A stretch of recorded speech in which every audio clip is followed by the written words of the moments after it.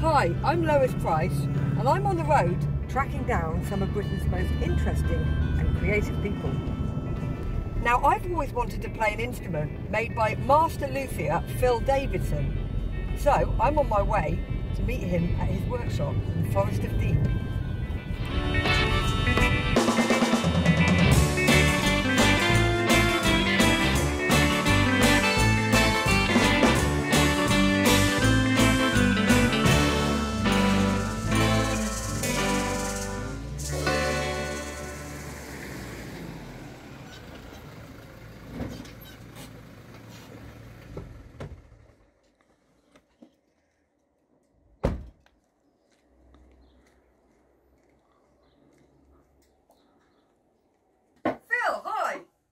Hi Lois, nice to see you.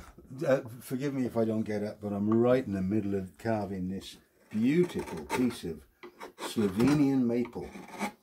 This is going to be a copy of a Gibson F5 mandolin of 1932, which is the absolute superior mandolin of any time ever. So Phil, you're not just making a knockoff Gibson, are you? Lois, it's in no way a knockoff. I'm trying to make an improvement of Gibson. I'm emulating those guys who made the originals, who were German luthiers, very, very highly skilled individuals. I'm trying to make something that is very, very special. So Phil, how long will it take to make a mandolin? Probably 6 months to do the back. Although I'll be working on various other instruments at the same time, and if I really thought about how long it's taking me, I would probably retire. So what's the process to make the back of a mandolin like this?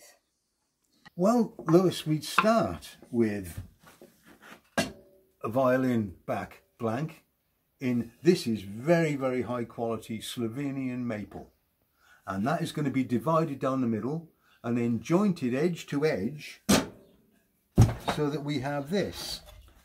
You can see the thickness that I'm starting with. That is going to be carved down until it's a perfectly graduated arch, and we're giving the wood a voice. This is going to sing. I've always wondered how luthiers curve the sides. Well, I can show you exactly how that's done right now. This is a violin maker's bending iron that I've adapted by welding up a bracket for it and linking in a room lamp dimmer switch. I can control the voltage and therefore set it to exactly the temperature I want to make that water sizzle and drive the steam into the wood, which makes it much easier to follow the contour that I want. Listen, can you hear that? To the shape of a soprano ukulele, which is what in this instance we're building. So we bend in one direction until we're happy with that curve, and then we try it in the mould, and that is just slightly more than we want. That will relax down into shape. When we're ready, I'm now going to bend the curve at the waist. And then we apply it back to the iron and bend it in the reverse direction, applying pressure but very, very gently, because this maple is very, very thin and could easily break. But there it goes, bent in the other direction. That the steam is being forced into the wood by the pressure.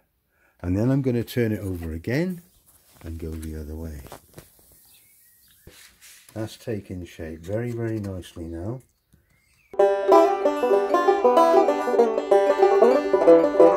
One thing I've always wanted to know is, what wood do you use to build an acoustic guitar? Okay Lois, that's a big question, but basically for a nice archtop guitar I would use Carpathian maple for the back, because it balances particularly well with Swiss pine, which I would use for the front, because the resonance you will get from the combination of those two woods is spectacular. Listen. Listen to that ring. When you combine the spruce and the maple, you will get a particularly beautiful tone. So how do your customers decide what wood they want to use for their instruments? Well, Lois, I can show you that very easily. Just here, I have my sampler, soprano ukulele, which is made entirely of leftovers, and it is mahogany, spruce, koa, box, maple, walnut, sycamore, cherry, maple, lacewood, rosewood, yew, and the binding is ebony. Lois, this is an interesting detail that you might like. This instrument was sent to me for repair by an author who lives in the south of England called Louis de Bernier, and this instrument was the inspiration for Captain Corelli's mandolin. So I've got one question that I'd like to ask. Would we be able to have a pick together playing Davidson instruments? Man, what did you